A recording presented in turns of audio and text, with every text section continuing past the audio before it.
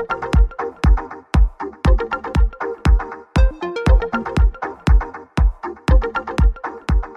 back, everyone. Welcome back to Case of the Month. Thank you, Dr. Naveen sir, for providing an excellent and classic case. So let us go to the case now. A 27-year-old female with known case of hypothyroidism presented with recurrent headache. So MRI was done and the pituitary protocol was also done to rule out any pituitary cause or evaluation for this headache and hypothyroidism. These are the various sequences. This is the sagittal T2 weighted image. This is the axial T1 weighted image, and this is the axial T2 weighted image at the level of cella, and this is the coronal T1 weighted post contrast, and this is also a sagittal T1 weighted post contrast. So you can have the look. You can pause the video and look for the findings.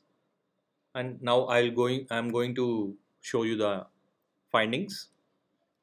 So this is the classic appearance. We cannot miss the lesion. You can see a T2 hypointense nodule which is noded in the cella, and here you can see a lesion.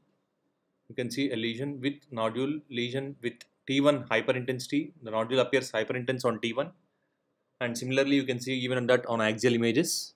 And on post contrast, obviously it's already T1 hyperintense. We don't expect any enhancement or another finding or any change in the signal of this nodule. So what is this? This is a classic case of Rathke's cleft cyst.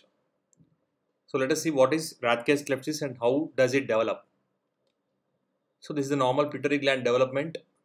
Usually forms embryologically at the 4th week of gestation, and it arises as this Rathke's pouch arises as a rostral outpouching from the roof of the primitive oral cavity, and this anterior wall gives rise to the anterior wall of this pouch gives rise to the anterior lobe of pituitary.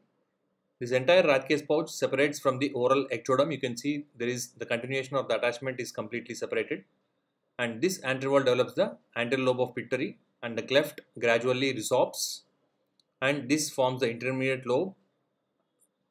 This forms the pars intermedia, or the posterior wall does not proliferate and forms the intermediate lobe of pituitary, and this cleft remains the same way, and gradually it disappears and regresses, and the posterior pituitary develops from the infundibulum process. So this is the final formation of anterior pituitary and posterior pituitary gland, and this is the cleft which is usually not seen, or even though it's persistent, the presence of accumulation of fluid within this cleft is called as Rathke's cleft cyst.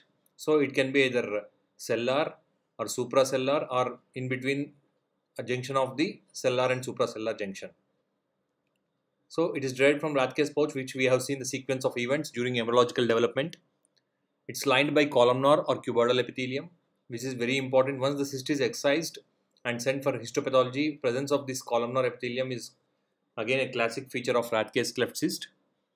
Most of the times the patients are asymptomatic, and they may present with pituitary dysfunction as in our case, or hemianopia, and intracellular and sometimes with supracellular extension might be seen, which I have shown in the diagrammatic representation.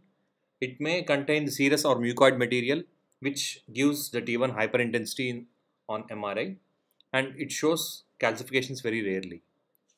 So this is a classic case of Rathke's cleft cyst, which is also called as pars intermedia cyst. Thank you all.